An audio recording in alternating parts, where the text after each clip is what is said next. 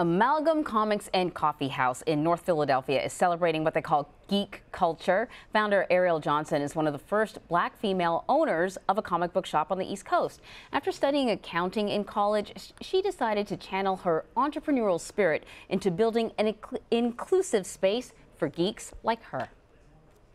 Amalgam is a comic book store, coffee shop hybrid, but I like to call us a community geek space.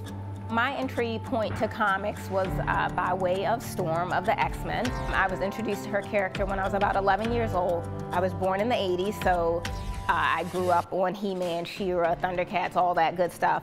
But in those properties, there were no brown faces. And I saw this white-haired, white-eyed black woman flying around, throwing lightning bolt and creating tornadoes. And I was like, what is going on here? I was like, I don't know what this is, but I'll be there. We make a real concerted effort to stock titles that feature everyone.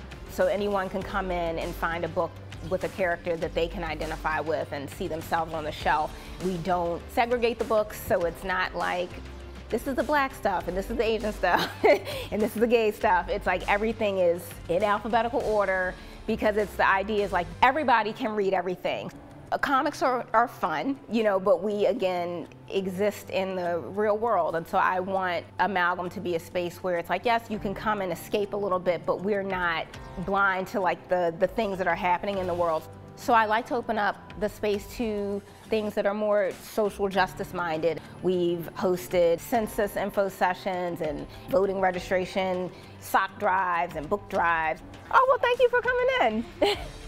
Have a good one. I live in the area that the store resides in, and I care about it.